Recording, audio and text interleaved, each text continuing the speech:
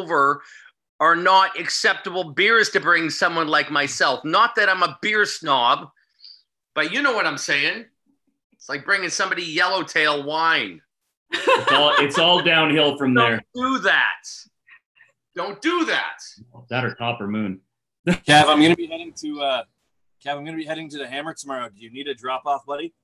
Oh, this around. Oh, look at this. We got you know what? I would not say no, but I have to hug you. That's the challenge. It's the COVID hug. I will put on a big bubble wrap suits. I don't know if I have 6 suits. A bubble wrap. You can work something out, Aaron. Thank you, sir. We got some good friends on the line. We got some first time people. We got some followers. I appreciate all you guys being here tonight. Yeah, this is still like litmus test. I get depressed every time we hear it's going to be another 3 or 4 weeks because like 3 weeks. Is this 3 or 4 now? 3.5. 4 here. We've been under emergency 4. Yeah, because it was March 15th, 16th, I believe, when shit went down in Ontario, and it's just getting. There's good days and there's bad days. I've done a bunch of these. I've done one with a buddy in Stratford with Dean Blundell on his Sirius radio show. I've done one with Jason on Real Hospitality Live, and I've done a couple of private chats, one with a hospital and one with I'm doing one with my family. God, Saturday nights. My cousin Michael, who I haven't seen in 20 years, is setting one up. And it's probably the only time I'm going to be able to see my dad before you know what. Because my dad's really old. So there's no filter here, guys. So I'm apologizing in advance, and I'm not apologizing at all. But I hope there's value in this. I mean, I watch guys until I get bored, and then I hang up. But we got some good video evidence of my past that we can look at and we can talk about. Mm-hmm. How we doing there, moderator Robbie? How we doing there, Liam Neeson? So what do we want to do first? What are we going to make a cocktail first? Show us how to make that drink. Okay. So a number of years ago, once upon a time, Thirsty Traveler goes to, gotta pull up my plumber's crack there, goes to Lima, Peru, and goes to Peru to discover the magic of Pisco and Chicha. And I'll tell you tonight, we have it in a lovely decanter. I'm in the basement of my mom's house in Burlington. She doesn't like bottles. This is what the bottle looks like. And it's readily available, Quebec, Alberta, BC, Ontario. Sometimes it comes in and comes out. You can tell I love art therapy. I actually printed off the bottle and then made a fancy frame for it. Machu Picchu. Machu Pisco, sorry. Melanie Ashner and her sister Lizzie Asher had created this wonderful Peruvian spirit via Florida around 2004. I met them at Tales of the Cocktail in 2004, 2005, 2006, 2007. And they really wanted to bring something of their home country to the United States, Europe, and they're killing it with this fine product. Mom likes to decant, which I have mixed feelings on. Air in the bottle being the biggest thing, where, the air inside the bottle will start to fight the spirit if there's more air than there is spirit. What I often do is I don't think you can see this. Maybe I can pull it off. I always, before anything goes into a decanter, I always try and date stamp it. It's like stuff that you should do with your stuff that goes into your freezer, because you forget when you buy it and it goes into the freezer and you just stamp it down there and then you pull it out and it's slightly freezer burnt and you don't know if it's from 2 years ago or 5 years ago, or in my mom's case, 7 years ago. It's kind of gross, but we're using Machu Picchu, not currently available at the LCBO, but it is, I have found it across Canada, and I know it's readily available throughout the United States of America. We have some neighbors from the South watching with us today. Let me just get comfortable again. this is really the first drink you're going to have. Your entry point into Peru is always going to be Lima. I would say 10 times out of 10, but I'll give it a benefit of the doubt and say 9 times out of 10. And when you get there, they're going to think you're American because of our voice. And hello, hi, you guys. You two, look at lovebirds on the couch, the love seat right there. Cheers, cheers. Oh, I just got the kiss cam going. It's amazing. They'll ask you if you ever had a Pisco Sour. It's kind of not unlike a whiskey sour. It's a predated cocktail to just use a different spirit. Historically, Chile and Peru both fight over the creation of Pisco. Prior to Pisco being created, invented in Chile and Peru, they were drinking a Spanish equivalent, kind of a Spanish brandy, but it was produced from pomace, which is the squeezed leftovers of the grapes. Mostly all of Pisco these days, both in Chile, Taurus is a very big manufacturer of Chilean Pisco. I'm getting nods from Aaron over here, which I like because it lets me know that I'm on the proper path. And things like Machu Pisco from Peru or from America via Peru is made from a grape juice distillate. And it's a very easy drink to make, and it's kind of fun for environments like this. So I thought, why not? So here we go. We're going to start with, and I'm kind of, most of my performance gear is in a locker down by the distillery district in Ontario, and it's hard to get into the locker under these guidelines right now. So I'm MacGyvering. I'm making do with what I have, which I'm sure in a lot of cases we're all doing right now, like drinking, the beer that the friends buy you. Thank you very much, sir. Thank you very much, sir. So we have a chilled, kitchen table, home sense, $10 shaker, but it works. The one thing you want to remember, if you have multiple shakers, these lids are sort of proprietary to the shaker that they come with. So when you start mixing and swapping out one piece for another piece, they're not always going to work as well as they should. But this one is intact. I can tell by the wonderful markings, made in China on the bottom, wonderful thing. So I'm gonna just get some of the chilled ice out of there. Sorry, I thought that would look like an urn to me for a moment there. Oh, it could be mine. Oh shit. I just dropped the egg on the floor. Can you give me, okay, can you make sure Aaron's mic is up? And Aaron, walk us through what you do and the good work you did. We worked together in November, I do believe. That was the last time we worked together. That was probably the last time I saw you. I've got to run and get another egg because I just dropped my egg on the goddamn floor. Give me 30 seconds. Aaron, take it away. Okay, hey everybody. So yeah, I've worked with Keven. I've been a bartender in Toronto for the last 7 years. I now represent Di Serrano and Tia Maria. So I make a fair number of sours.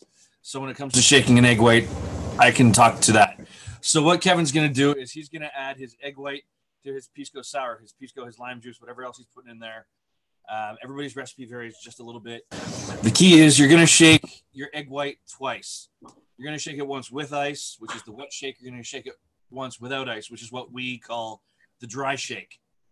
Some people like to do the dry first. Some people like to do the wet first. We call that the reverse shake. I'm a proponent of the reverse shake, the wet, then the dry. And Kevin's back with another egg, so I'm going to turn it back over to Keven. Oh, so you're talking about both shakes. I was just going to do a single wet shake. You want me to do a dry first? Hey, dude, this is your show. I was just doing color commentary. I just want to get to the good bits. Okay, so I was just color commentary, bud. Okay, so let me make sure. We have our ice in a chilled shaker. Okay, our glass is actually sitting waiting. Chilled glasses hold the length of the drink for a much longer period. Let's see how this goes. You guys can see this, right? So what we're doing is we're separating the white from the yolk. I will use the yolk tomorrow morning, maybe in a spinach omelet. Okay, so our egg white goes in. Aaron, Yes, are you there? I'm here. You want to talk to why some people like and don't like the raw egg going into the drink? I mean, Rocky had a dozen of them every morning when he was training to beat Apollo Creed. But I think yes to egg white. Absolutely. If you've never had an egg white sour or a cocktail with an egg white in it, people are like, oh my God, raw egg, that's gross. You know what? It's not. It's delicious. You're not going to taste it. The salmonella is not actually on the inside. It used to be on the outside of the shell. That's not a problem anymore with proper pasteurization techniques. But when you shake your egg white cocktail, whether you do it once like Kevin's going to, or whether you do it twice, wet and dry, like I just mentioned, what you're going to do is you're going to add air and you're going to emulsify that egg white. What that does is it lengthens your drink. It's going to add air. It's going to emulsify, kind of like when you make a meringue when you're baking. You're adding air. It's going to lighten it, so it's going to get fluffy. You get that nice foam on top, like a good foam on a head of beer. But you're also going to get a longer, silkier, richer mouthfeel.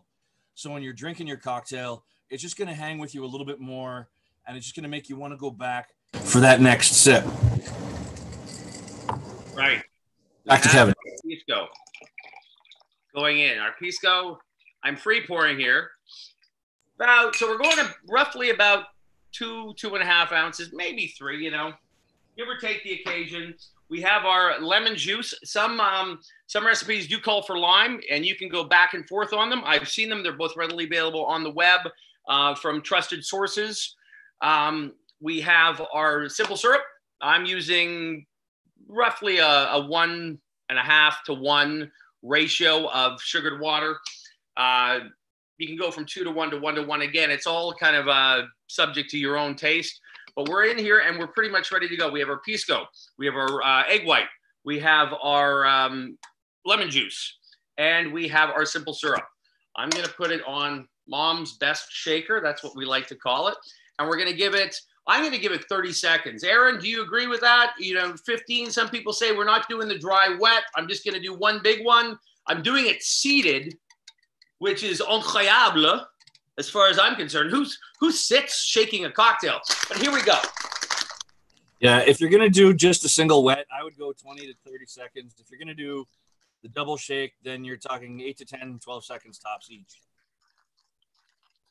Oh, and we got Jason. We got Chef in the background there. He's doing it. Oh, how about this one?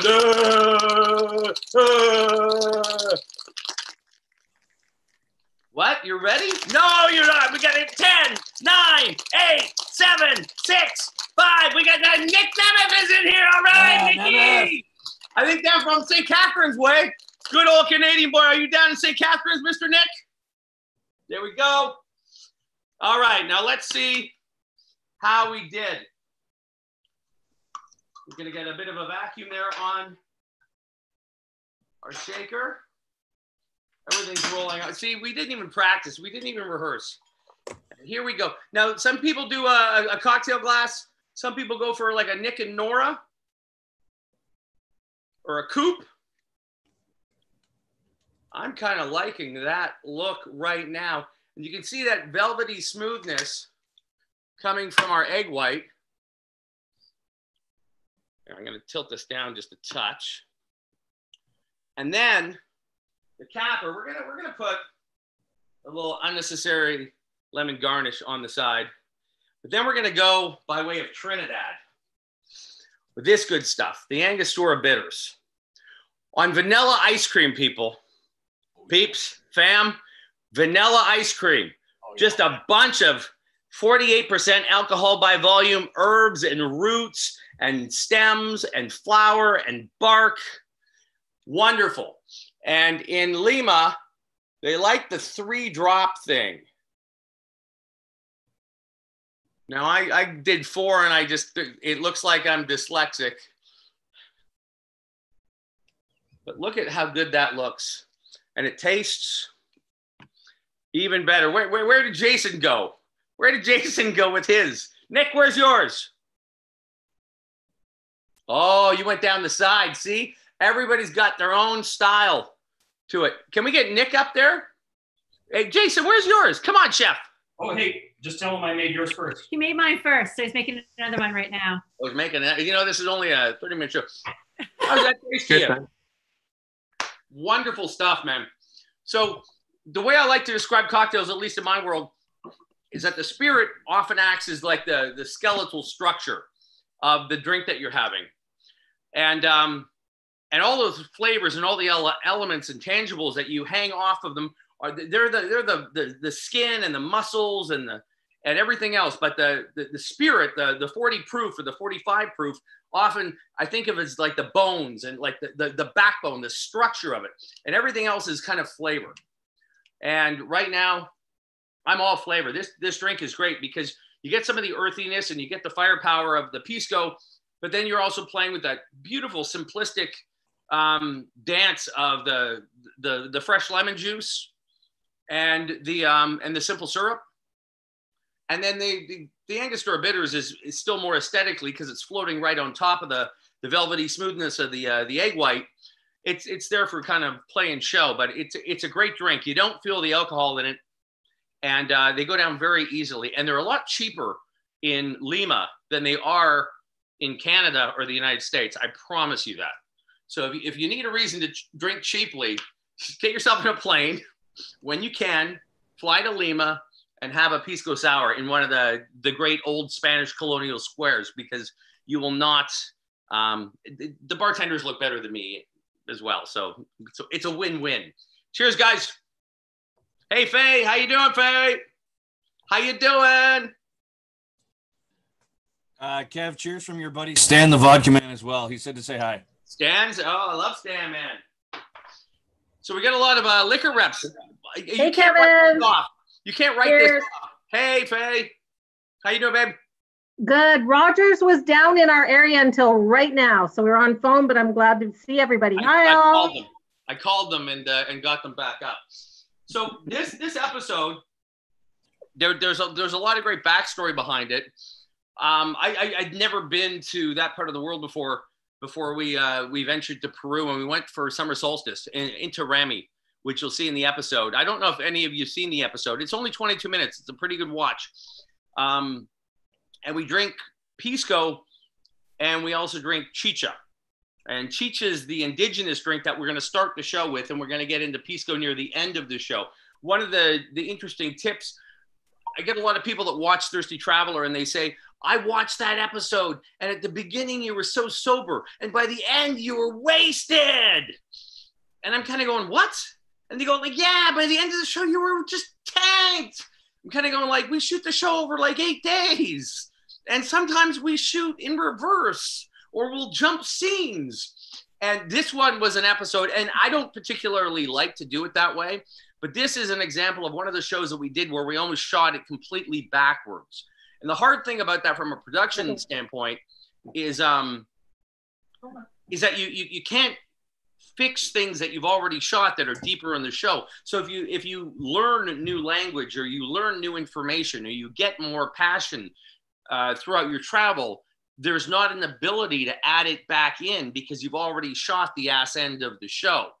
And in this case, we had to sort of, because of logistics around summer solstice into Rami, we had to shoot it in this way. We had no other choice. So it's still an example of a great show as far as I'm concerned.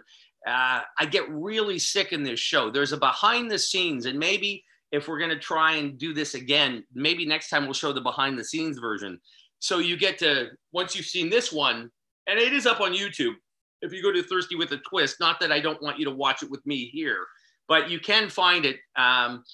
You can see some of the behind the scenes, and I refuse to fake a fucking drink.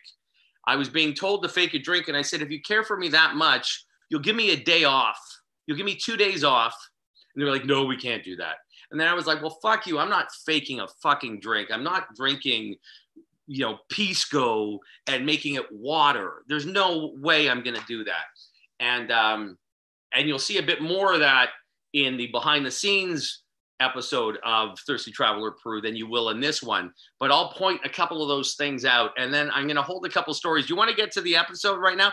Robbie, how is the Pisco Sour that your husband, Chef Jason, made you? Well, it's my first time having one. What do you think? It's not going to be the last. It's not, right? It's kind of deceptive. It's really good. I'm not a sweet drink person. I like the sour. I like the lime and the sour. It's good. Yeah. Again, kind of pretty much probably, and again, guys like Stan and Aaron and Nick will probably attest, you know, an homage to something like a whiskey sour, which was probably made, you know, prior to this in history's sake. Sours are great cocktails because they line up in terms of simplicity and in terms of what we like in terms of mouthfeel. Again, that egg white is just, you can make this drink without the egg white if you're really against that sort of thing. Aaron was speaking to it when I still have an egg on the floor here. I don't know what to do about it. Hang on. There are also vegan egg white I don't know if substances. you can see it down there. That's for you. Have you made cocktails with those? Have you tried those? Yes, I have. And Nick Nemeth is doing a shameless plug. What do you plug? No, that's one of the What one of the, you the, use? The foamer. That's what I use instead. Okay. Yeah. And where are you getting that? Are you getting that at like at Whole Foods or no? Cocktail Emporium in Toronto has. So and they'll do mail outs and deliveries and stuff like that. Yep. How you doing, buddy? Nick. Oh, hey, me. Yeah, I haven't seen you in ages. I haven't seen anyone in ages. I'm going crazy. I haven't seen you in ages. I haven't seen you in ages. I haven't seen you in ages. I haven't seen you in ages. Okay, so do you want to watch the show? And we pulled 4 or 5 little stops where I'm gonna fill you in on some background detail. You're gonna meet Johnny Schuler, who is the king of Pisco. I haven't seen him since Tales of the Cocktail, probably 2013. It's amazing how you'll have opportunities to meet great people from around the world just practicing their craft, their passion, their hobby, their life, and then you'll go 5 years without seeing them. And honest to God, in this industry, it's amazing how many times I've gone 5 years without seeing somebody, and you'll run into them in a hotel lobby, in a convention center, in an airport, and you'll just pick up like it was yesterday. It's one of the fortunate things that I got to experience while I was doing this. We did Thirsty Traveler through the War on Terror, 9/11, through SARS, through the avian bird flu, through the liquid and gel bans, through the shoe bomber. And we got through all of that unscathed, knocked on wood. And there's nothing I would change about it if we had to do it all over again. It taught me what I was meant to do and who I was meant to be and become. And the show only worked because of the good people I got to hang out with. You know, I consider myself sometimes nothing more than a knowledgeable court jester. But if I can pull a great story out of you and I can have a fascinating moment in time with you and share it with other people and tell a great story of who you are or who your country is or what your wine, beer, or spirit are, I've done my job. And I think we did it really well. And I know we did it really well. Okay, so what do you say? Do you want to run this a little bit and see how it goes? Yep, let's give her a try. Okay, who's gonna do the bump bump? Bump bump. You Bump bump. Bump. Okay. Sounds like you just did. I think I just did. Cheers to that. Okay, you ready? Okay, here we go. Okay. The Thirsty Traveler, Peru. Let's go. Here we go. When Peruvians decide to throw a party, oh, I'm telling you, they throw one big party. Here I am high in the Andes, my friends, and it's not just because what I got going on inside this mug. This is going to be one fantastic adventure, and it's all downhill from here all the way to the Pacific as Thirsty Traveler soaks up the spirit of Peru, and I celebrate 2 very special drinks, chicha and pisco. Salud!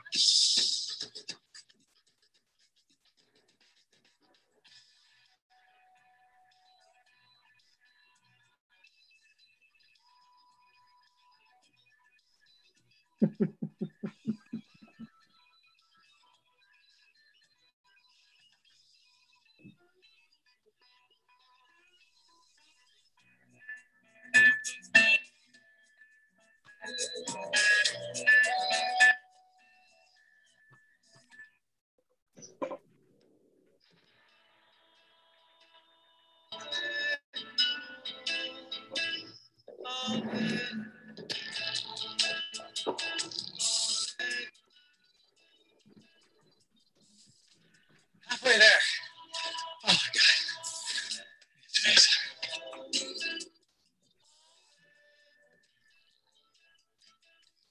a climb.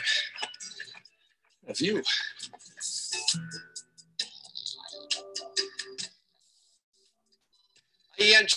Hello and welcome to the sacred valley of the Incas. Would you look at this place? Beautiful stone walls constructed centuries ago, some say even 1,000 years ago. Coming all the way out here to Ollantaytambo, I can see why the ancient Incas called this place the home of the gods. This is beautiful. And this is some pretty rarefied air I'm breathing. About 9,000 feet above sea level we are. Most people, it takes a day or two to acclimatize. I've got no time to let altitude get in my way because there's way too many fun things to do here and too many cool drinks to be had. Right now,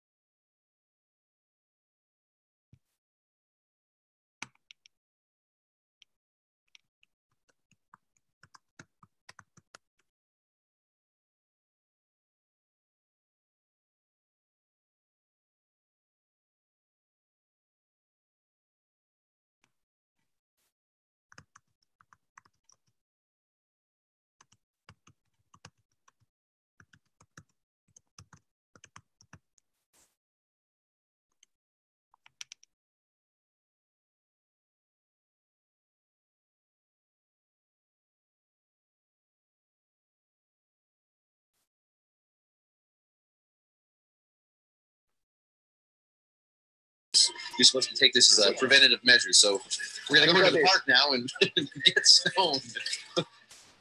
The idea is to keep this in your mouth, not chewing.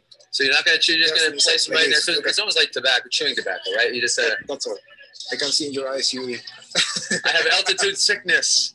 I'm a very sick man. Huh? Yeah, first that. Look, no calories. Yeah. No. You have to make it more. Wow, that's good stuff. Are you there? As an experiment, just to see how well I'm doing here. Can you take out your leaves and show me them? And if you look at mine. I am here. See. So we had a bit of a sound drop out there for a bit. I think a couple of us. How long did you hear any of it at all? Not really. We were in Ollantaytambo, up in the hills, and then the volume kind of dropped out. Okay. For the introduction of Del Muro. Okay. Want me to take her back and give it another try? What do you guys want to think? You want to, or we can just move. What do you think?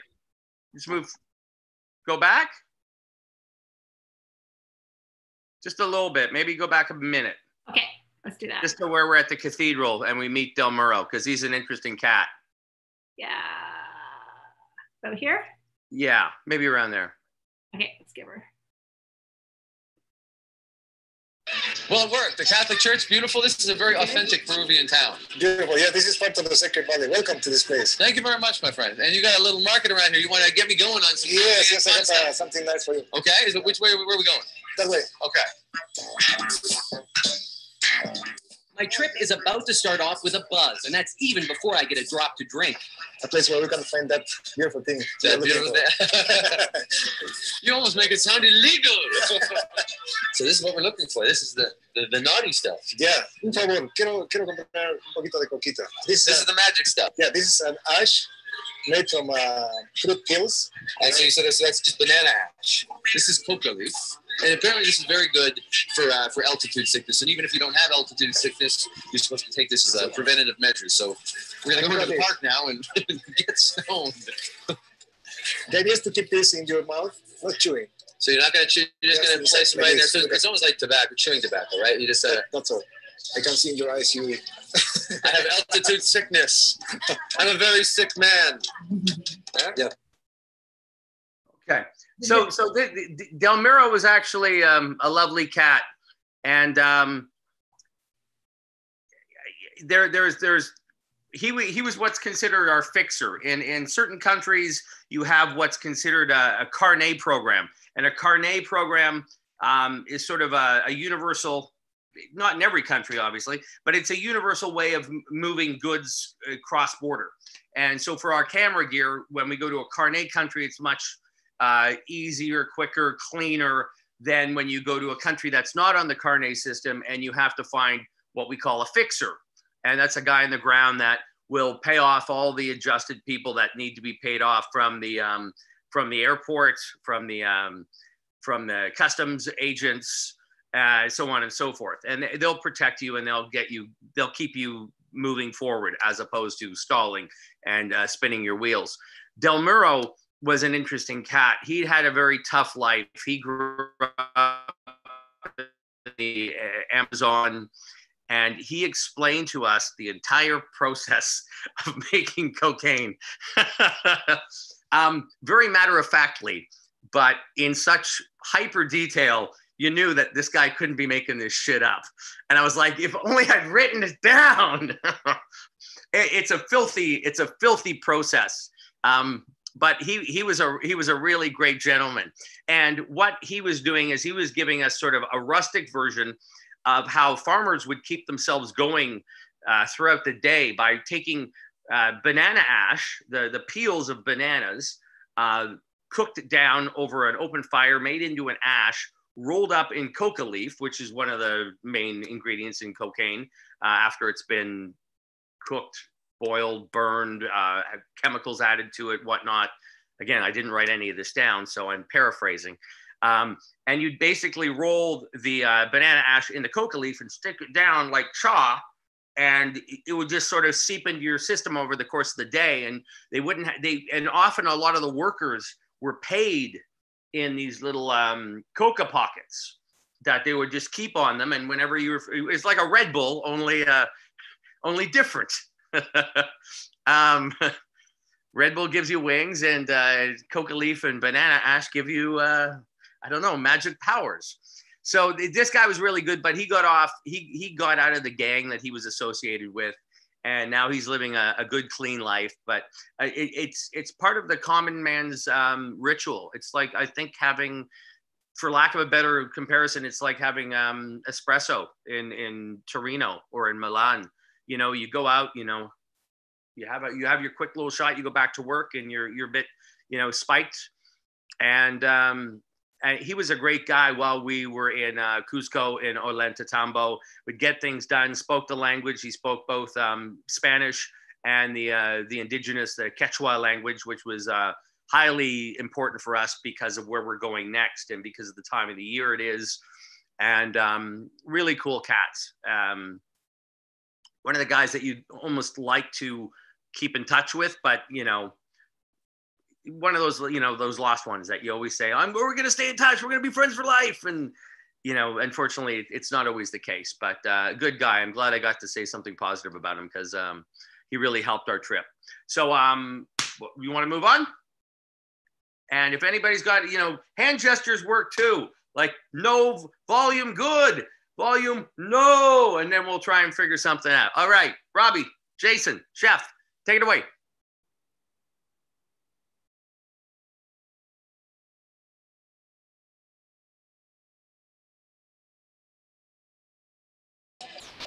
That's good stuff. As an experiment, just to see how well I'm doing here. Can you take out your leaves and show me them? And if you look at my mouth, It's the first time. all over the place. No, I'm here really looking at Pisco. But before we get to the Pisco, you said there's another drink. You know, want to try chicha, right? Shall we boogie on? Shall we go somewhere else? And they don't know that we are getting better and better. No, I'm feeling pretty healthy right now, I tell you. All right, enough with the chewing already. It's time for the thirsty traveler to make tracks and find some chicha. The Quechua Indians make this stuff, and take my word, you won't find any of it in a bottle. Yeah. Okay, so if they have this outside their house, it means we can go in and talk chicha. That is for good luck. Okay, there you go. I like that. There it is. Some of the biggest corn you've ever seen in your life. Beautiful Peruvian corn. This is what the chicha is made from. Chicha comes from this, yes. Aja is in Quechua, yeah. Our host, Alicia, reportedly brews some of the best chicha in town. And I'm about to get my first taste of this ancient brew. Also fluid. This is It's a man size. That's the Thirsty Traveler size. Oh my God. This drink is considered as sacred. Yes. Yeah. Okay. Now, that's not a Pisco Sour, although it does have the frothy, it has a similar frothy head on it. And that's a Hoegaarden glass. That's a big 22-ounce glass of chicha. So this is an indigenous drink, and we were invited into the family home. And again, what the fixer does is he goes ahead of you a little bit, and he finds a family that's willing to have white people in their home. This woman, her name, I have it down here.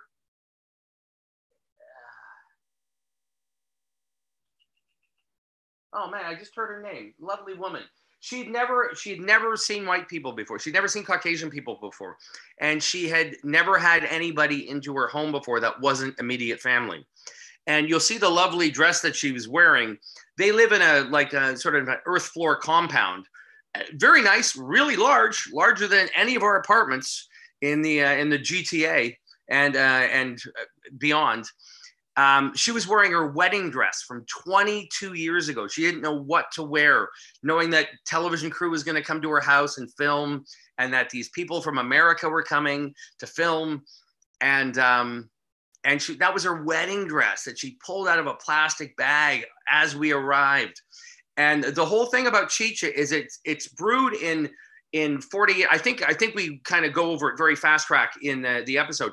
It's brewed in 48-hour batches. So most of the people that will make chicha, they make it at home. They have 2 giant clay pots in their compound, in their house and on their property. And they'll make one today. They'll start another one tonight. And then that, so it's Tuesday, Thursday, Saturday, Monday. And then you have the Monday, Wednesday, Thursday, or Monday, Wednesday, Friday. When it's available and ready for sale, they'll hang a bamboo rod outside of their house with a red cloth signifying that chicha is available at this residence, replaced by a red plastic bag from the local supermarket now, as we found out. Less sexy, but I guess still effective. And what you would do if you wanted chicha, you would bring your own vessel, and you would go to the house and you would barter. And a lot of the people in Cusco and Ollantaytambo, they know the person that makes the best chicha. Again, it's all subject to taste, but they would, everybody has their own favorite producer of chicha. And chicha is nothing more than the big gnarly corn. He called it achete in Quechua language, in the indigenous language. And it's basically dried and pummeled in like a mortar and pestle and mixed with river water. This is where it gets interesting. And then the brewer of the chicha, it was always female, never male, always female, always made in the house. It's one of their daily chores and responsibilities while the men are off working, I guess, in the fields or in the mountains, whatever the men do. They spit into the clay pot of chicha several times because it's a large vessel, and the natural yeast in your mouth, we all have it, is what activates the fermentation process. Now, we're dealing at altitude, and if you know anything about cooking at altitude, oven temperatures vary. Baking a cake in Toronto at 250 meters above sea level and baking a cake in Colorado, right, which is mile high, are 2 very different things. Temperatures and timings and all of that changes. And fermentation actually changes with altitude as well. Anyway, this stuff was unfiltered. It was like a very low alcohol monk's beer, something like you'd get in a Belgian abbey in Belgium at a Trappist monastery. Wasn't unpleasant on day one. It looks kind of murky, but I had 4 of those big glasses of it on day one. And typically we'll get the scene on day 1, and on day 2 we'll go back and we'll cover outside exterior shots, me walking in, anything that we didn't miss. If we have the time, we'll get some extra additional flavor of the town. things of that nature. So day one was good. Day one was top shelf. And we can keep rolling on this now. But you're going to see chicha again. Maybe I'll just kind of go over this one now so we don't have to stop again. You're going to see chicha again. And it kind of flops into the glass when it's being poured to me. And this is the other batch. This is the Monday, Wednesday, Friday batch versus the Sunday, Tuesday, Thursday batch that I had, which was good. The Monday, Wednesday, Friday batch the next day leads me on a different path. And you'll see as it kind of falls out of the scoop, it looks like whipped cream. And it's just not what it's meant to be. And I managed to, well, I was sick. I got the COVIDs on that one, but I managed to warn off Mike, our soundman, and Brad, our cameraman, to not drink it. And they cannot ever thank me enough because of what happened to me shortly thereafter. But let's roll and look for the plopping of the chicha, round two, day two.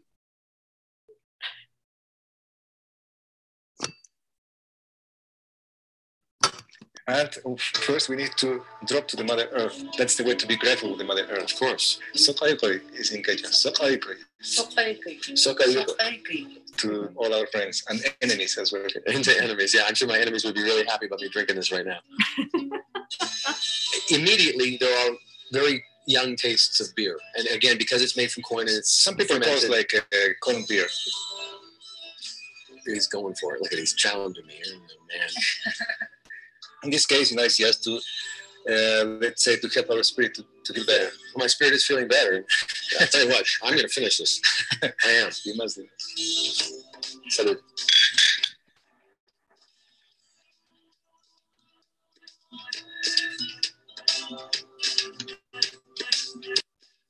All right, now we're cooking. Just wait till you see what this Peruvian potluck is going to unearth next. See you then.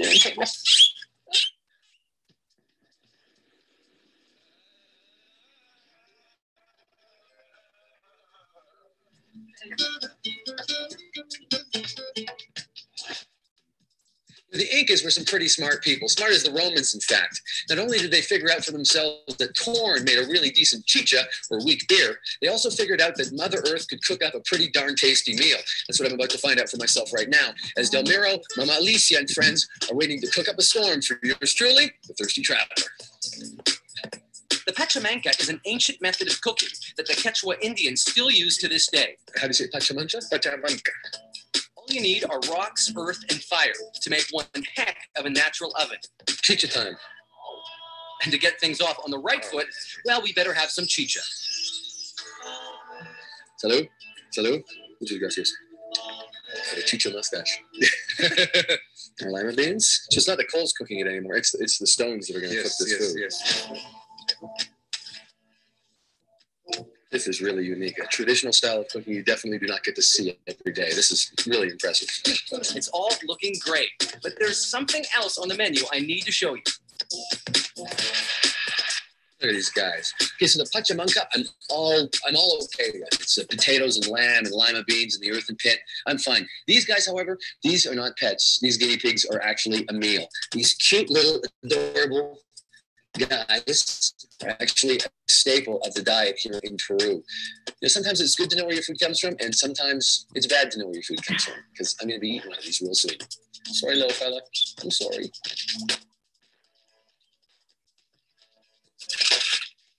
In less than an hour, dinner is served.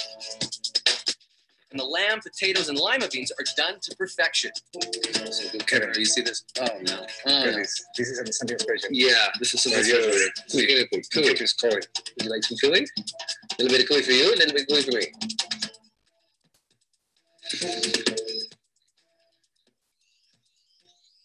Kind of sweet. You know, you can pull out the old, it tastes just like chicken routine.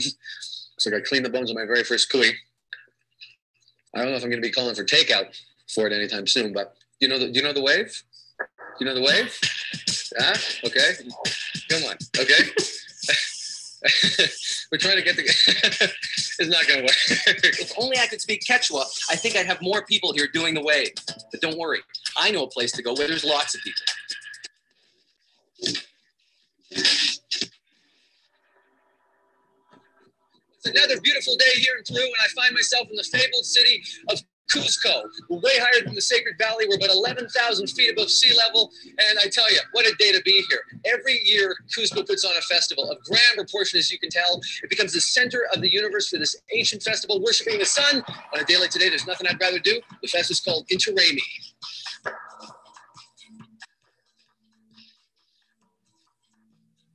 This is what $300 American gets you. A press pass, access to the best seats in the house.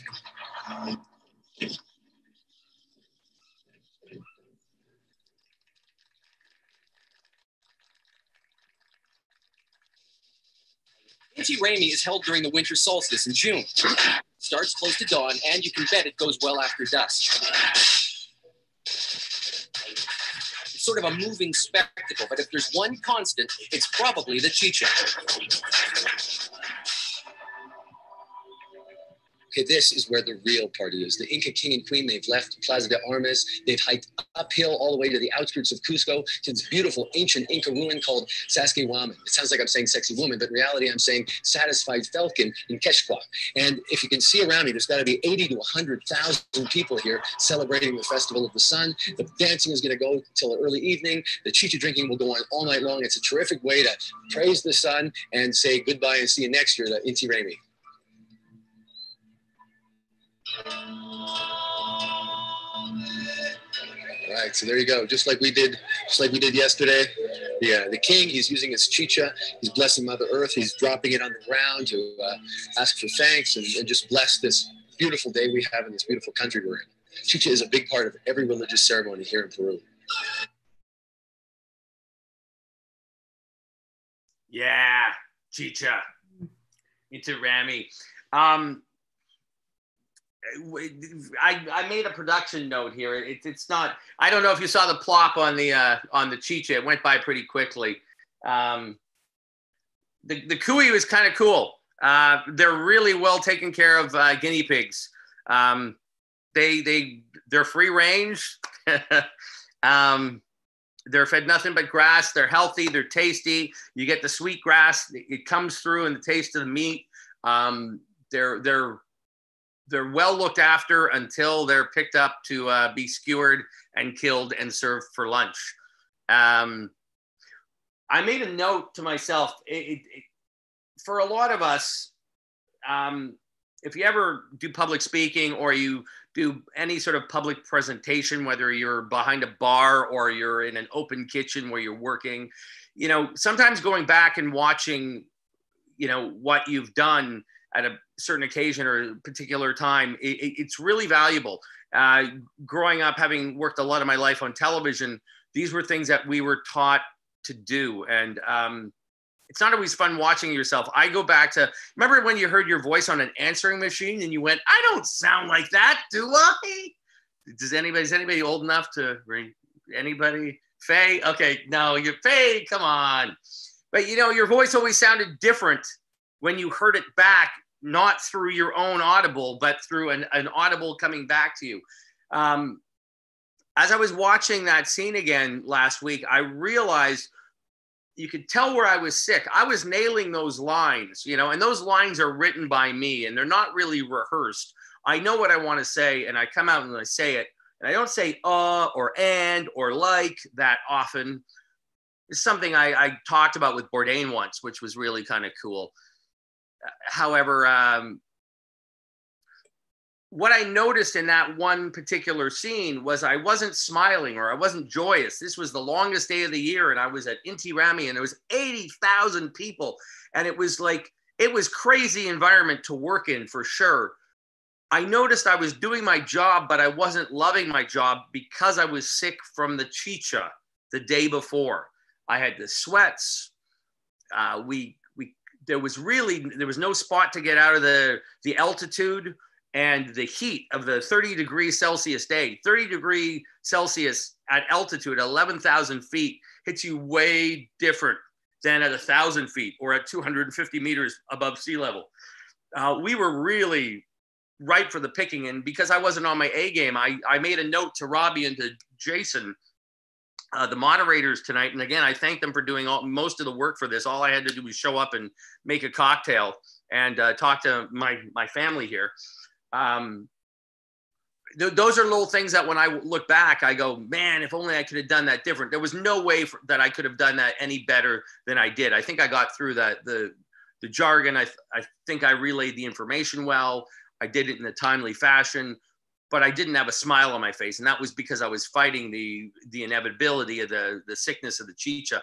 I lost in the next 6 days, I lost 11 pounds out both main. You know, I was gonna promote it as a diet coming back to Canada. I was in my Muskoka bathing suit wear. I wouldn't let it get the best of me, but I swear to God, it almost did. And you'll see that in the behind the scenes Thirsty Traveler of Peru. It wasn't a fun time, and because we're sort of at an impulse, and we're all kind of like street dogs and sled dogs. We just had to run it, and we got through it. But I wasn't happy that I wasn't smiling more in that scene, and that's sort of something that I pick up on that I don't think you guys would have picked up on. But it was something that I thought I would bring it out for people that are thinking about doing more work like this. And when you're working alone, you're working in a vacuum. So when you're doing videos of yourself cooking at home, or if you're doing mixology at home, if you really don't have somebody looking out for you, you know, it's your own. It's all you got is what you have. So it's really important to look back and make sure that you're happy with the finished result. As Jason, look at that lame shake. What is that? That's just blah blah blah. Yeah, sorry, chef. That's lazy. That's pretty lame shaking.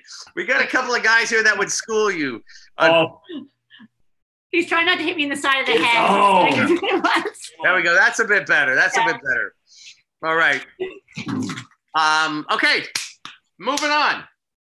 I think we're almost out of Intirami, and we're heading down to Ica, I believe, to Johnny Schuler and to Pisco. Okay. Here we go.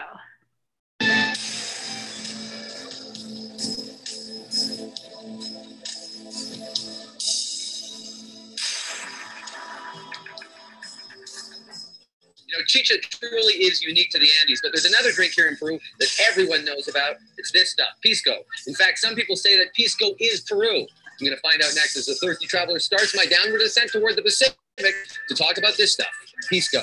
Salud. Wow. Pisco delicious.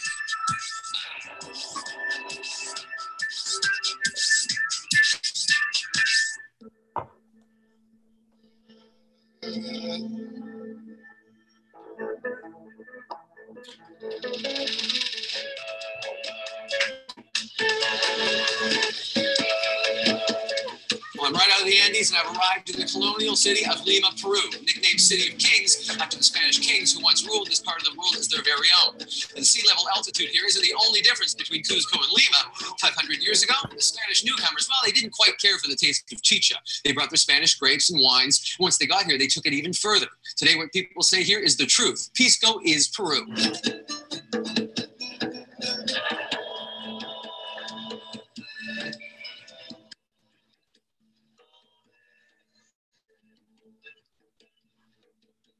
Now, there's one guy in this town who knows all about Pisco. You could say he wrote the book on Pisco because, well, he did write the book on Pisco. His name's Johnny Schuler, and I'm off to meet him now. Johnny. Where are you, Johnny? Over here? Johnny Schuler? Yes, sir. Hey, mucho gusto, my amigo. Hola, señor. ¿Cómo se llama?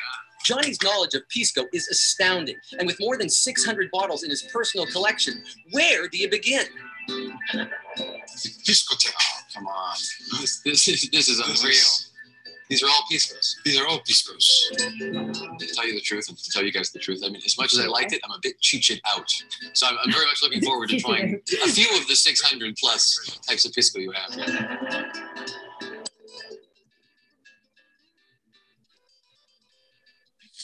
Pisco is not a grappa. Pisco is a brandy. Pisco is not made from pomace. Pisco is made from pure wine. This is a brandy that has to retain its great essence. One of the few products in the world that is distilled to proof. We're not allowed to regulate the volume of alcohol by adding water. And then we don't want to touch wood. So that's obviously why it has no color. It hasn't been in any oak casks. And this grape is Moscato de Alejandría. Moscato. This is the one that sort of I knew as being Peruvian pisco. It's got weight. It's like oily. It's like, see how it clings to the walls? Yeah, it almost gets, well, it does get legs. A lot on the nose very quickly. I find citrics. I find tropical fruits in the end. In the back, some raisin. Velvet. Said a bit of myself again. Velvet. Very smooth through the mouth. Today, piscos are smooth, fantastic, soft drinks. But as you see, 44 degrees is potent stuff, right? It's a lot of quite smooth, and then there's sweetness that lingers right in the back of the mouth. You feel the grape coming out? Yeah, there's definitely influence of grape in this. The best pisco is the one you like the most. Cheers to that. Salud. Very good.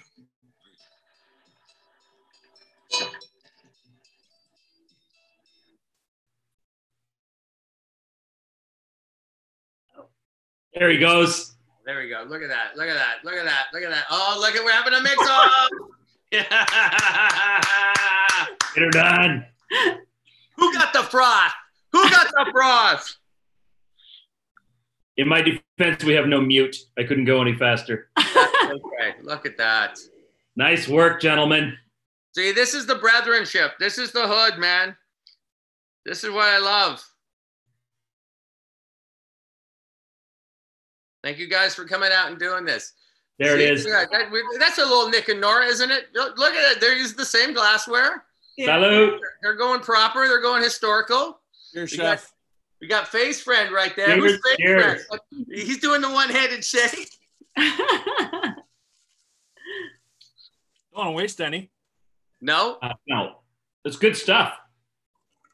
Now, Nick, yours is a bit darker in tinge. Yours looks Yeah, I did the it's like a basically half and half overproof bourbon and Disaronno sour. I Oh, okay. Okay. Oh, yeah. Okay. Hey, I'll get you a bottle, buddy. Don't worry. Just send me your address. The life of a brand ambassador and a liquor rep and all that good stuff. But isn't it true, guys, that the only way you learn more about the products that you love, that you covet, is by playing with them, is by reading a bit of knowing some of the history, taking a tour when possible, if possible, but actually engaging in the product. I know so many people. Well, I know people on both sides, but I sort of generalize sometimes, and I say, I know so many people that Thursday night comes along and the liquor cabinet is unlocked, and it's like Friday, Saturday, Sunday, and then Sunday it all gets locked back up, and it's like, see you in 4 days.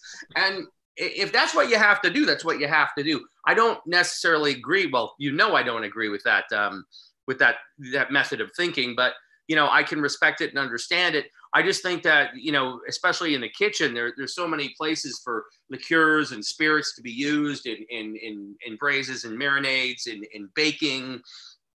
And the more hand time, the more play time that you have with these products, the better you're going to understand them. It's like leaving your grandmother's recipe. When you don't have to go to the book anymore and read every step because you know it intrinsically, that's when you're going to start fucking with it and making it your own, right?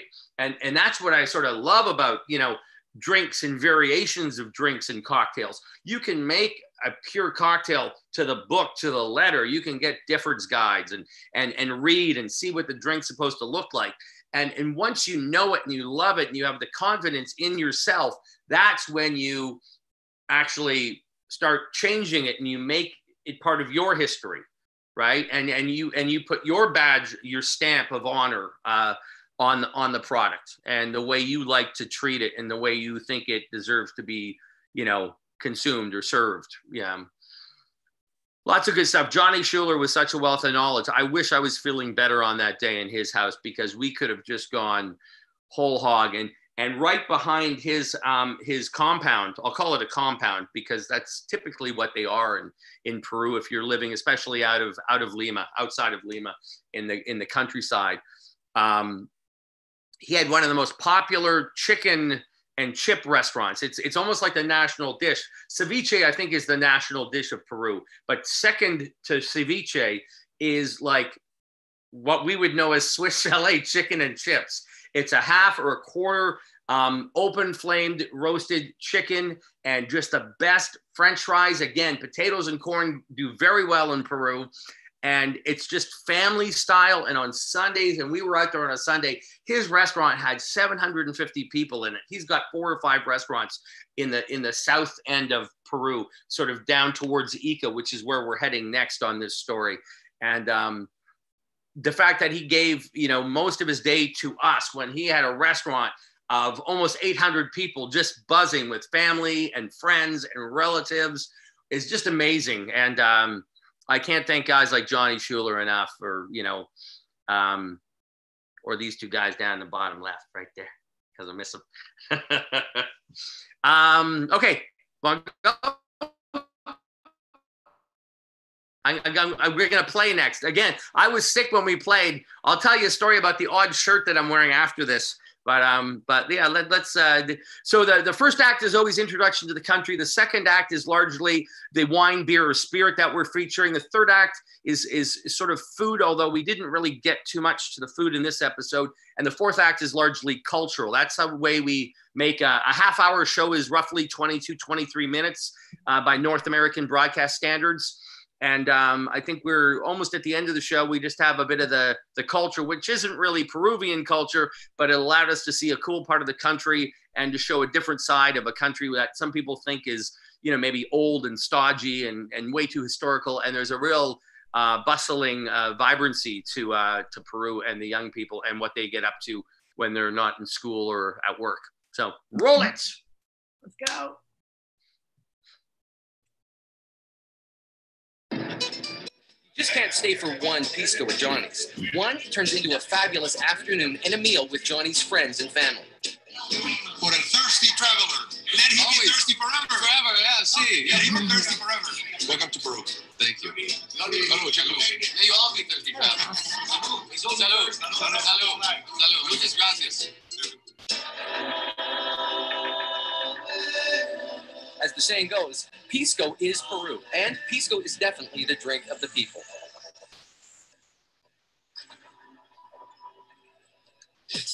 From Lima, it's due south to the heart of the Ica Valley, where the missionaries first planted their grapes, and where Pisco was first produced.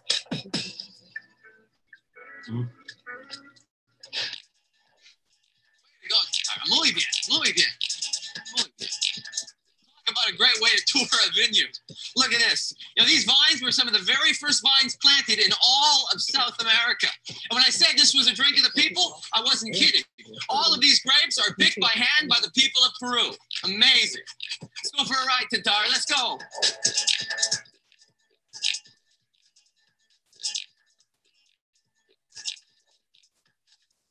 Okay, can we stop for a sec? Can we stop for a sec? And distillery is one of. There you go. Okay, I forgot about that part, but okay, I can ride a horse better than that. I was clenching so badly because I didn't want to shit myself because I was sick. And in the behind the scenes, you'll see that after that scene, we go right to the doctor on site of the vineyard. But I was clenching so hard riding the horse. It looks like I don't know how to ride a friggin' horse. And it wasn't even a big horse, but there was a big clench going on in there. And that's the truth. That's the truth. I'll prove it to you. We'll go horse riding one day. I can ride a horse. Just that day, not so much. Okay, on with the show. On with the show. Okay.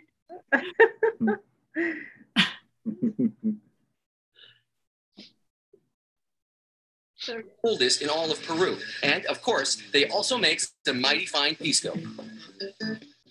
All right, friends, this is where our Peruvian wine becomes Peruvian Pisco. Remember, Pisco is technically a brandy, so before you get your Pisco, you need to make some wine. The wine gets thrown into the stills here pure. There's no sulfites added. There's no extra sugar at the beginning or extra water done at the end. Pisco needs to be distilled to proof. Now, these two guys, they can produce up to 50,000 liters of Pisco each and every year between the months of Feb and April. So when these two stills are busy, they're really busy.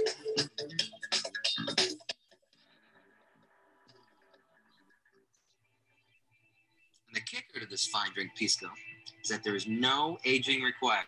That's right. Never sees oak barrels. Always stays clear. It's because Pisco was meant to be enjoyed young. That's what I'm going to do right now. Salud. And salud. Delicioso.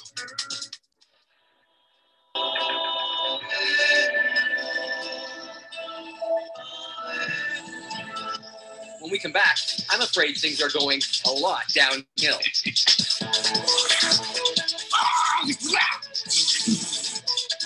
That sucks!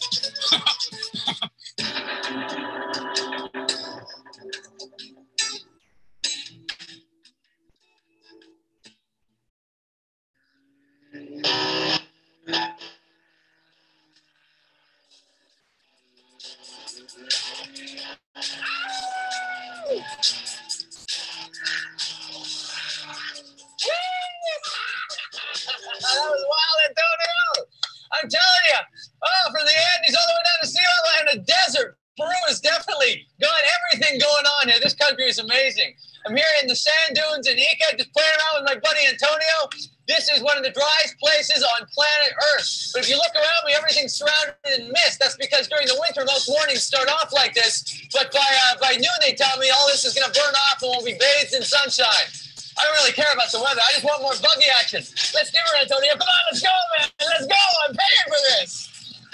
What goes up must come down. And when I make it out of this desert in one piece, you can bet there's going to be a Pisco or two waiting with my name on it. Let's do her. You think that was good? Going down there on a piece of wood. Oh boy, this is gonna hurt.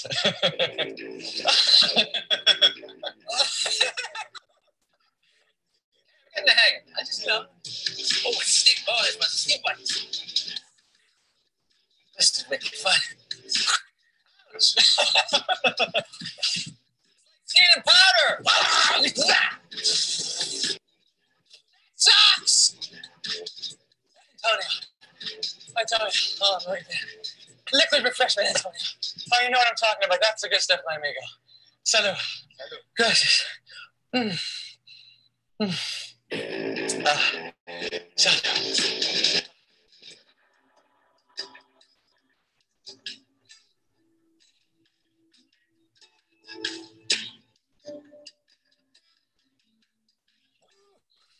You know, morning this wicked deserves a little Pisco Sour by the Oasis here.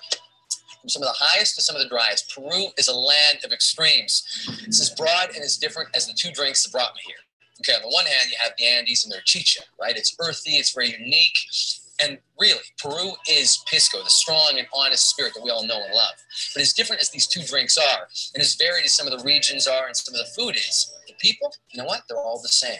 They're all warm and friendly, and they're willing to help you out at any time. And for my money, although Pisco is Peru, it's the people that make this country what it's all about. So salute to that. Cheers.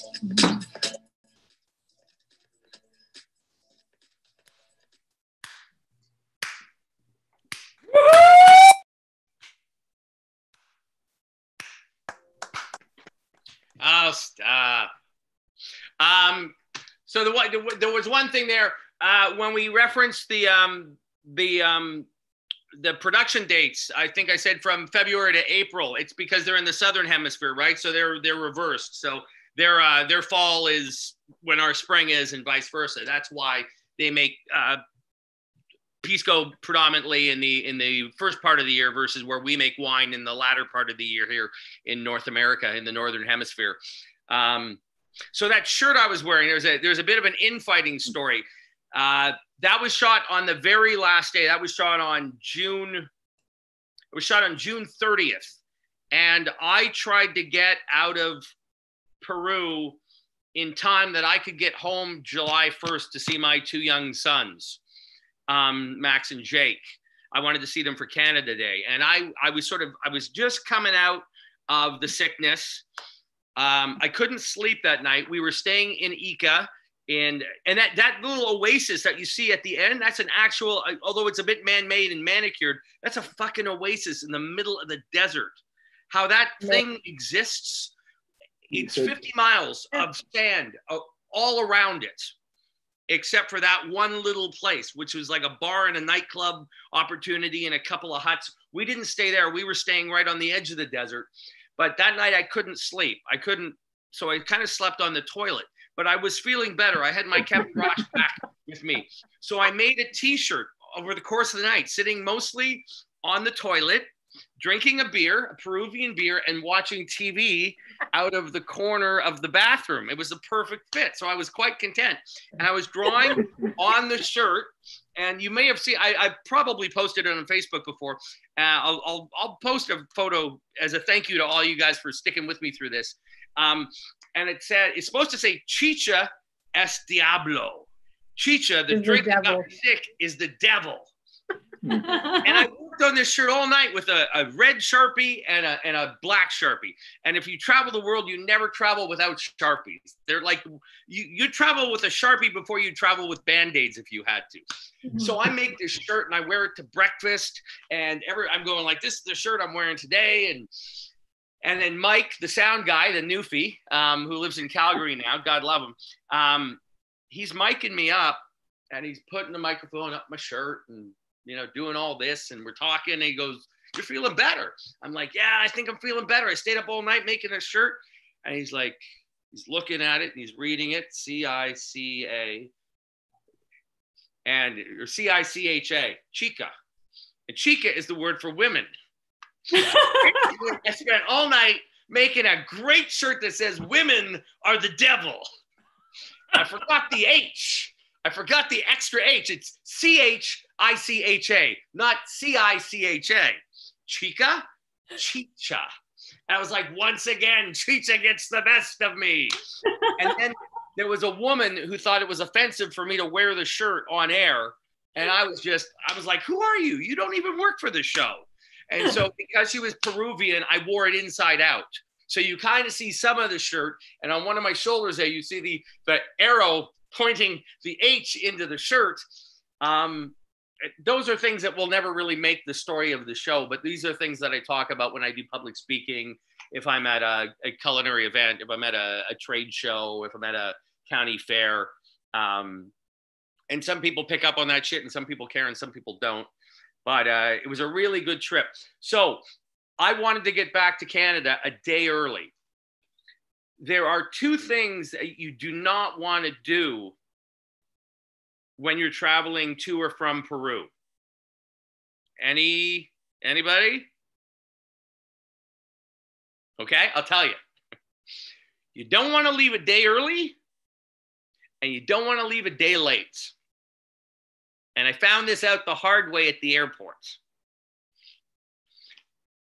When you fuck with your itinerary in the country that produces the second most cocaine on planet Earth, they're very interested into why you're changing your itinerary.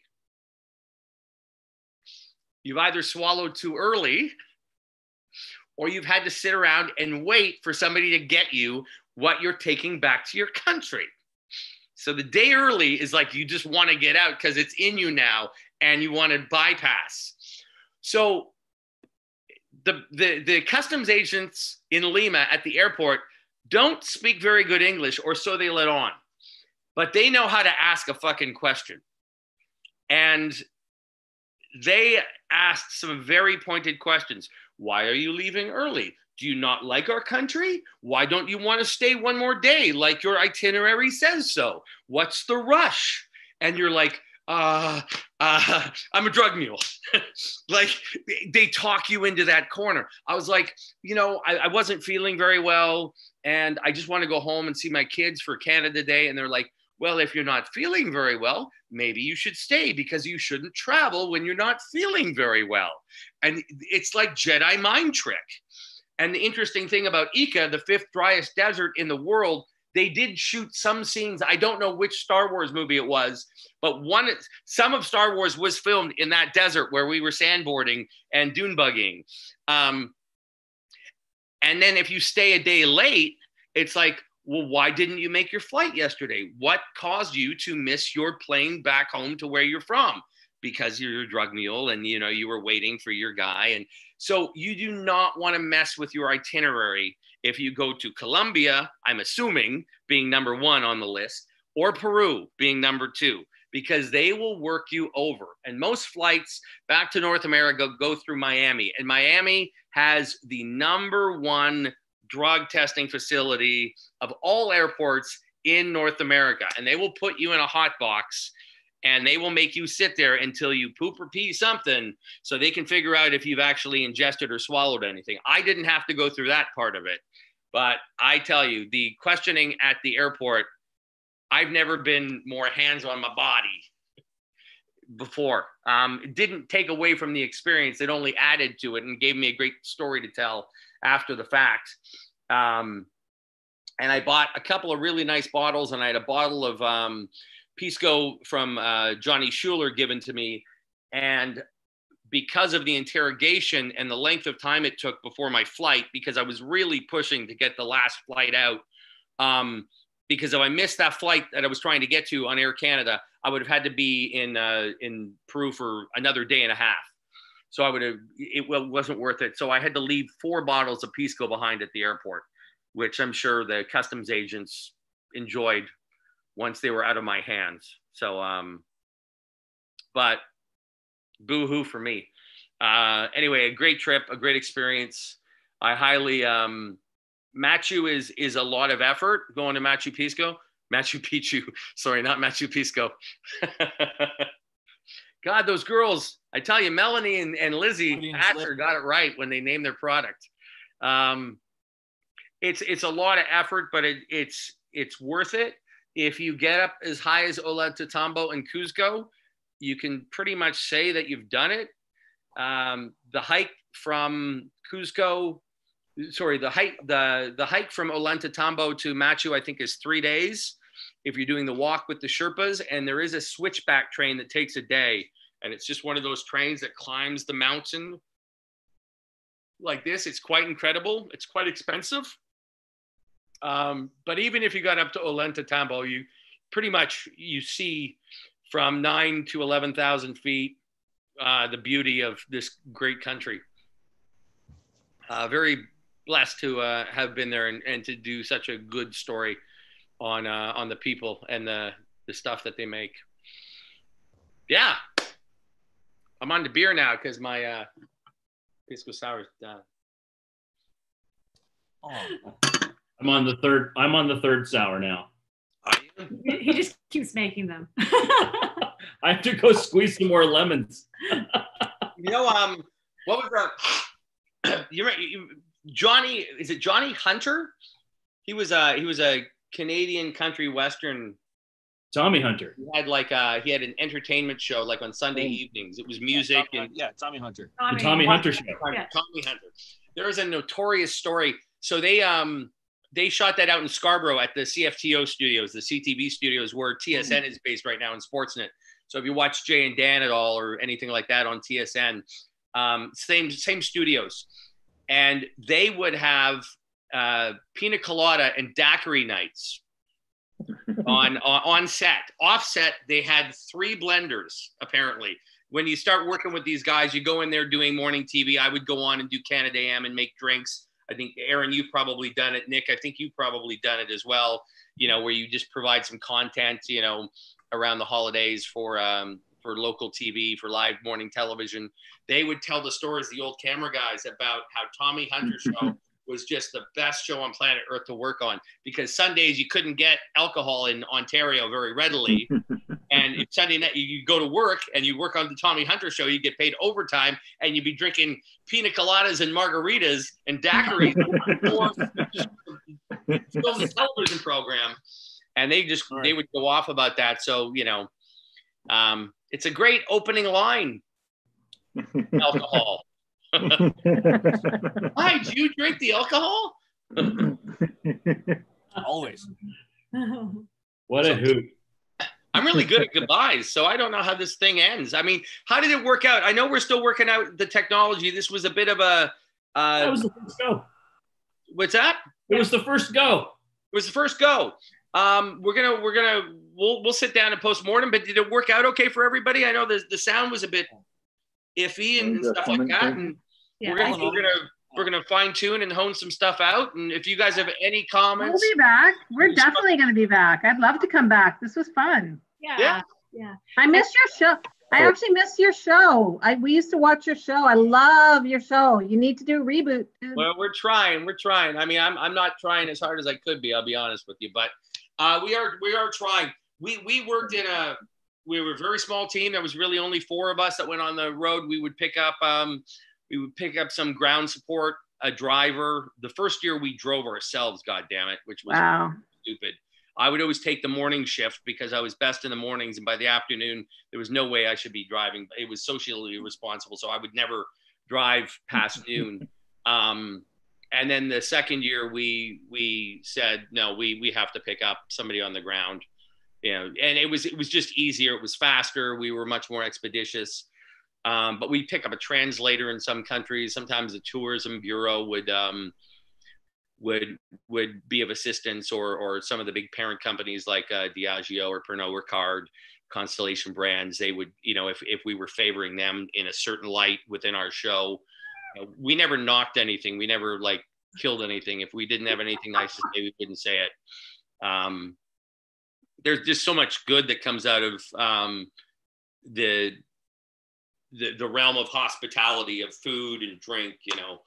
Restaurants were built as far as a horse, restaurants and inns back in the day were built as far as a horse could kind of ride in a day. And you were lucky if you could get to that place by nightfall. And, there was a place to put your horse, and, there was no menu. It was just, there was something in a pot, kind of like chicha, and you'd eat it or you'd drink it, and you'd be happy that you had that at your avail, but hospitality is a noble profession. I think it's as noble as being a doctor or a nurse when practiced in the right way, in the right means, and I truly believe that if you're put on this planet, like born to serve and born to take care of others, it's no less important in a hospitality setting versus, say, a medical setting. I'm not phrasing my words exactly correct. It might be, the Pisco Sour and the couple of beers that I've had, but I think you know what I'm getting at. That's so, close, Kev. That's pretty close, buddy. Thank you, Bob. I would agree with that. I think for one of my other favorite shows that you did, and I think the people were part of it, Keven, the shows and the people when you met them. They genuinely were interested in sharing their food, their culture. You were super interested. And that was what was so interesting. Everybody was authentic and really loving what the conversation was about. Yeah, I don't want to say we worked really hard at it because it came very natural to us. We were a small group, like on Lonely Planet and on Bourdain's first show, there was probably anywhere from 12 to 20 people. On our show, there was me, Mike, and Brad. Wow. Plus, we had a fourth person we called the credit card, and that was a revolving window of one of 4 people. And that was basically a holiday for them. They would just come along and they would exec produce the episode. So we called them the credit card, but it was Brad and Mike and I. We were like the Beastie Boys. And the 3 of us, Mike recorded every bit of sound in all of the episodes. Brad shot every piece of tape. And Brad and I called him my dance partner, because he would know if I looked at the camera and said something and I looked away, he'd know I was going to come back and Jack Benny that shit. And that was our dance, right? And you can't, I guess you can learn it. But anyway, we'd go into houses and it was very uncomfortable with some of these people. As much as the show was about me, it wasn't about me. It was about me getting the best out of the people that were on camera with me. And we had our routine of where we would start silent rolling. And we always would have a drink first just to unwind them and relax them. And I'd start asking them questions that I had no interest in asking them about the show. I would ask them about I don't know, maybe some of the artwork on the wall or the lights or the, you know, anything mundane. And then I get them talking and talking and talking. And then they would kind of almost, you know, 7 times out of 10, they would go, so when are we going to start? And I'd say, well, we already have. And they were like, what? Wow.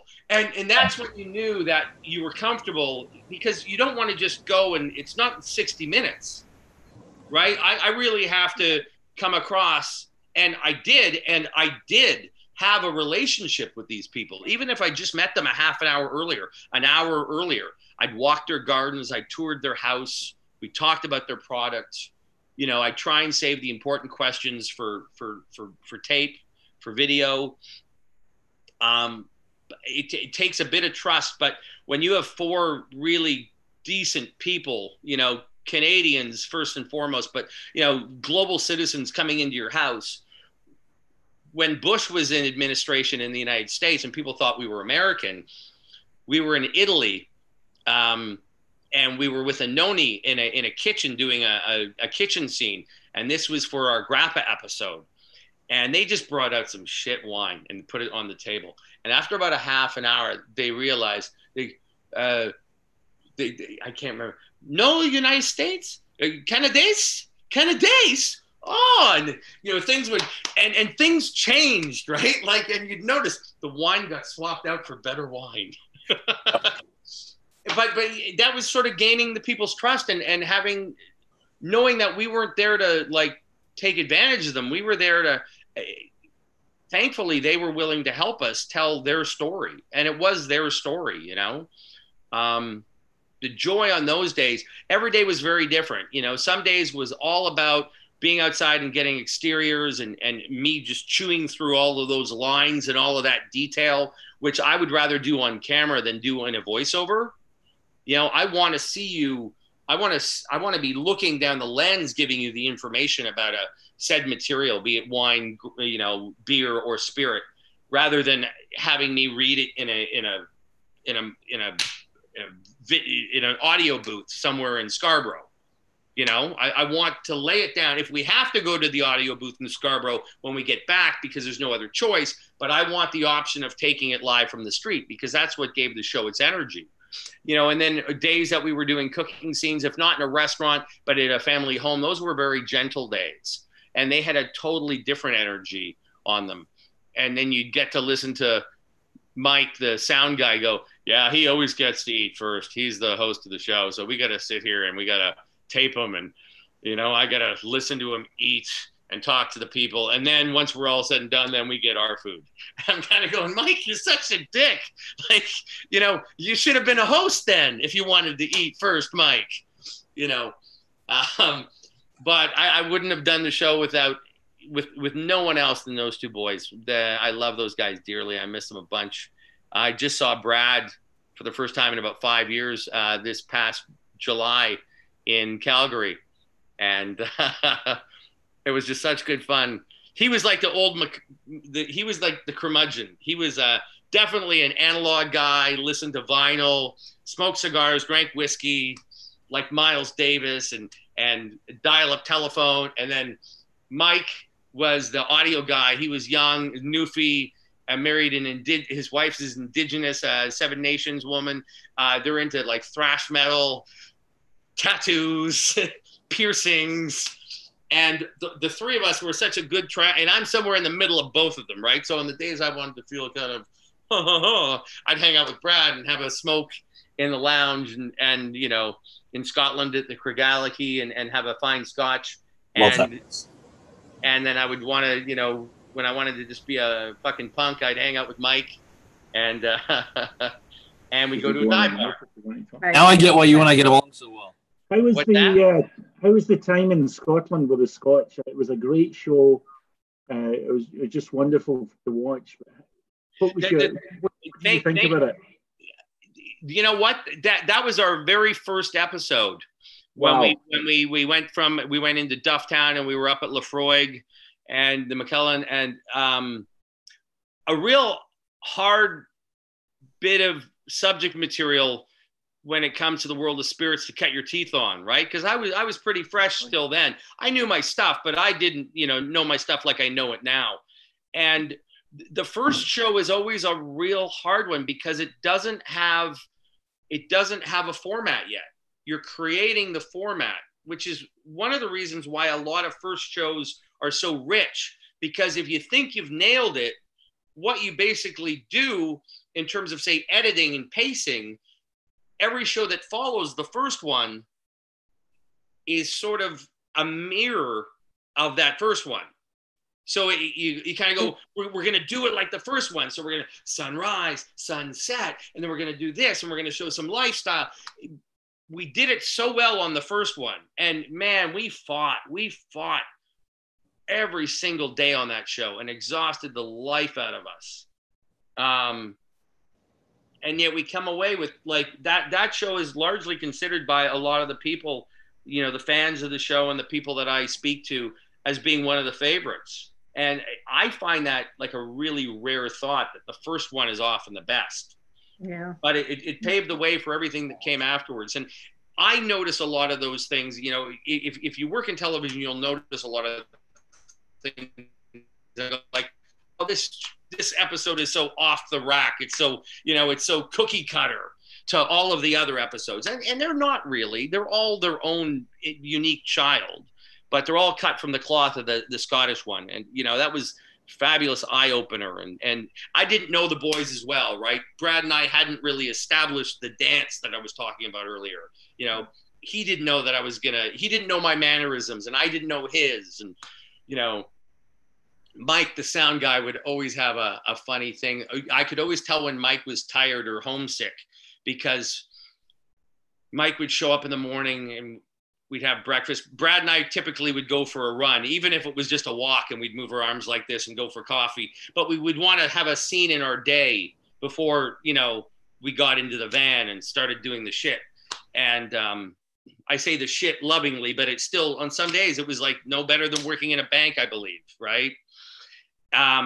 But Mike would always come down and I would take the side view mirror of the van that we were in and I'd tilt it this way and I'd put some cover up on my on these two parts of my head because of the shiny my spots, put some on my nose, and that was my makeup. I didn't have a makeup artist following me and traveling with me. I did it my own. I had a nice little Mac kit and I would kind of go like that and that, and then Mike would look at me and he'd get ready to insert the microphone down my shirt and he'd go,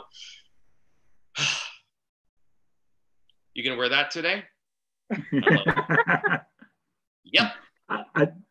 And this is when I could tell that Mike was homesick or he was just tired and like grumpy. Mike, it's like, I don't know how I'm gonna mic this. I don't know how I'm gonna. I was like, Mike, I wore this 2 days ago, right? This is a continuity day. It's like, no, you didn't. No, you didn't. I was like, yeah, Mike, I did.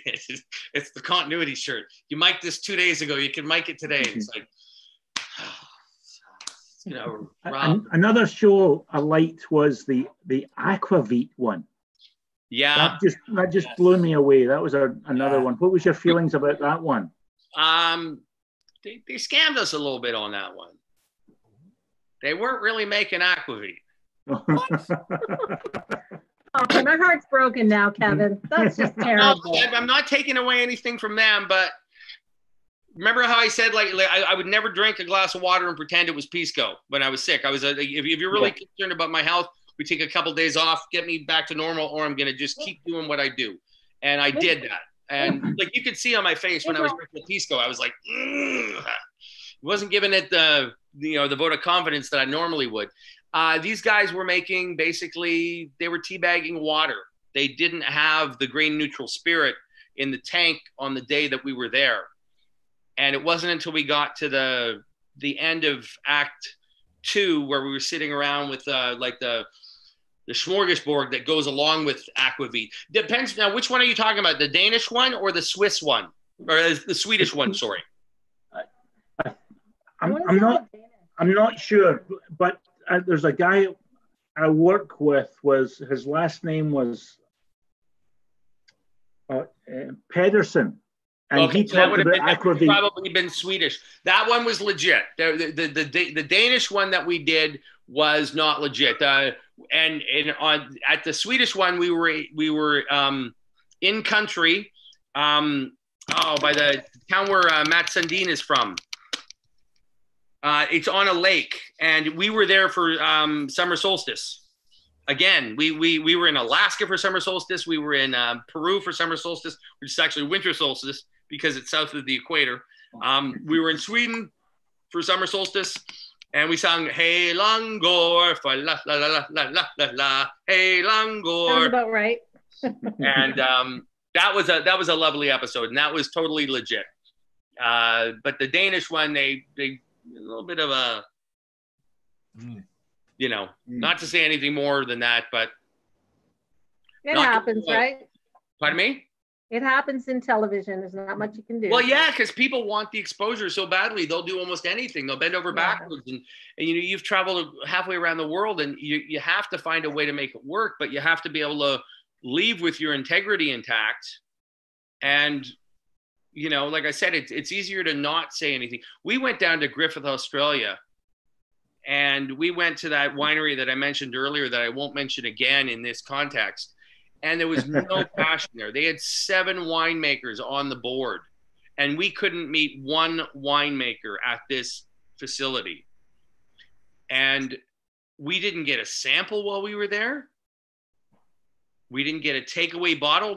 That's why I can buy a bottle of wine. I don't need to get a gift pack every time I leave a winery, brewery, or distillery. I was just amazed that the only person that we could meet with was the vice president of North American marketing and advertising. Wow. It was really sort of off-putting. And they wanted us to shoot their bottling line, and they wanted us to shoot the pallets in their warehouse just to show how much wine they were making.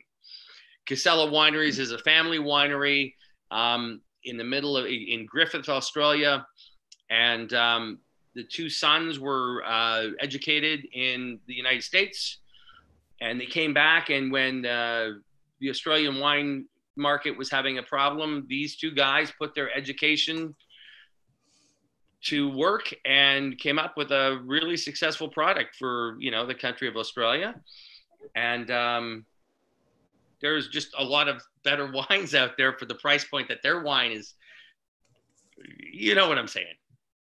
I was gonna interject there. I'm gonna stop the live stream part of it right now. Yeah, because we're like at an hour and a half. It's been wonderful. I love the stories, but we can keep going in here. I'm just gonna pull the live stream. I gotta pee soon. So okay, okay, good. We can wrap things up. Yeah. Does it seem like we can do this again? Tonight? I don't know. Would you guys sit in? Jeff, would you sit in again?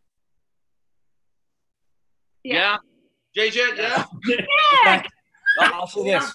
Next week, I'm going to challenge Chef and Nick to a shake-off. Okay. It's on. 4-way shake-off. It's on.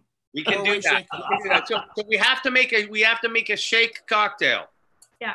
Completely. I think that's money. It's money for this. I'll send you guys a bottle. Where are we going next week? So I can send the bottle. Okay. Done. So thanks, everybody. We never did an episode. But Thank you, Kevin. That was magic. Maybe we'll look at a liqueur episode. We'll look at okay, and then we'll work with the Disaronno. Okay. So we're gonna keep this alive. And are we thinking maybe next Thursday or the Thursday after? We're gonna keep to this time slot. We'll keep the time slot. We'll talk about the next date though, to make sure it works for you and everything. So okay. Yeah. It's gotta work for him. It's gotta work for him. It's gotta work for her. For everyone. I'm not going anywhere. For the weekend. Gives you a wee warm up for the weekend. Yeah. I'm sitting at home drinking every night anyway. I may as well do it with you guys. That's right. I like your thinking. You got points on that one. Yeah. JJ, just so you know, when we talk in the afternoon, I'm already half snapped. 11 o'clock is start time. 11 o'clock. Love you, man. Yeah. Love you, man. This ball ran out. This is actually Balvenie Doublewood. Oh my God. Easy. We have the right crowd here for this kind of party. Thank you, everybody, for coming. Thanks, everyone. Thank you, Kevin. Thank you very much. Bye. Thank you, guys. Thank you, Cheers, everyone. everybody. Thank you, Kevin, so much. This has been Nick, good to see you, buddy. Thank you for all the hard work you guys did. You did a lot more than I did. Oh, fun. Thanks, Kevin. Yeah, you Thanks, just dropped guys. eggs. Everyone have a great night. I really appreciate it. Okay. And we'll talk to you all soon, okay? Okay. Ciao, everyone. Yeah, social media anytime you want. Thank you, guys.